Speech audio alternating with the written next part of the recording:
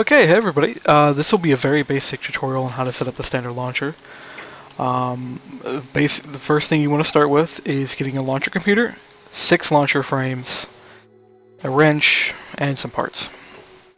Now to build it, you essentially place this down, place 6 frames above it, then you shift right click the base. What direction you click it is where the missile will be placed. So it'll be right here when we build it.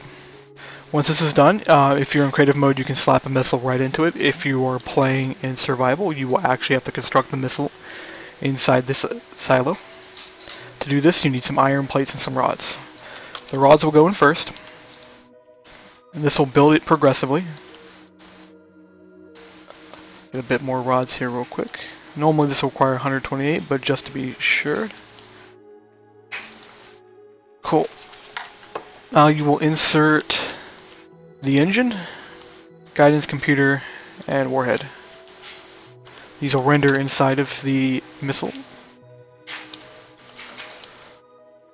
Once you get this done, then put the iron plates on, which will be used as the skin of the missile. Once again, these will be built progressively, though I'm clicking with an entire stack, so it builds instantaneously. Once this is done, you just click the base with a wrench again, and it will form into a missile. Now this is completed, you can launch this, but launching this will be another tutorial.